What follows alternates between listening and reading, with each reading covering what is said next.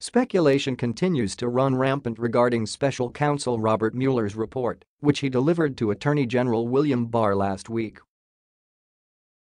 We all know that Barr miraculously reduced over 300 pages of information into a 4-page memo, and most agree that Barr's memo cannot possibly give a clear indication of everything contained in the report.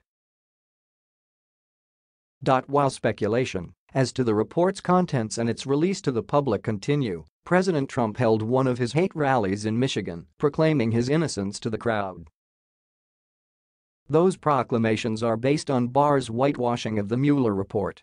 Barr's memo obviously leaves more questions than answers, and while Trump may crow about his innocence, others want to know what Robert Mueller wrote about his investigation in his more than 300 pages. While the public anxiously awaits the outcome of the battle for the release of Mueller's report, NPR and PBS teamed up with Marist to gauge where voters stand on Trump's self-proclaimed exoneration. According to the NPR-PBS Marist poll, only approximately one-third of Americans believe that Trump is in the clear. The same poll asked whether Democrats should continue their investigations into Trump, and the results were split 48% to 46% in favor. Lee Meyerinhoff, who is the director of the Marist Institute for Public Opinion, states the obvious: people want to see the report. According to this poll, people also want to see both Mueller and Barr testify to get a better understanding of how everything has transpired. I tend to agree with those polled, though I want the testimony because I believe Barr whitewashed Mueller's report to try to save Trump's hide. It will be far more difficult for him to continue to do so once he is under oath. Having Mueller testify as to what's really in the report, as well as his investigative methodology, would go a long way toward clearing up any ambiguities. Most agree.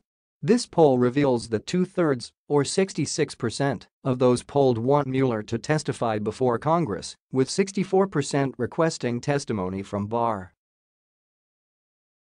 Again, I believe people sense that something is not quite right with this entire fiasco.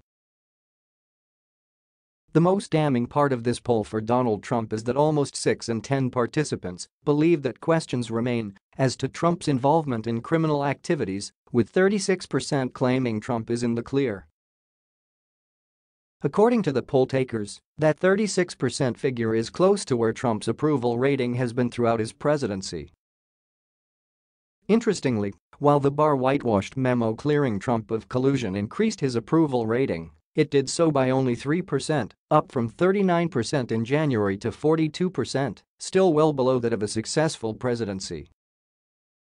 The most damning part of this poll for Donald Trump is that almost 6 in 10 participants believe that questions remain as to Trump's involvement in criminal activities, with 36% claiming Trump is in the clear. According to the poll takers, that 36% figure is close to where Trump's approval rating has been throughout his presidency. Interestingly, while the Barr whitewashed memo clearing Trump of collusion increased his approval rating, it did so by only 3%, up from 39% in January to 42%, still well below that of a successful presidency.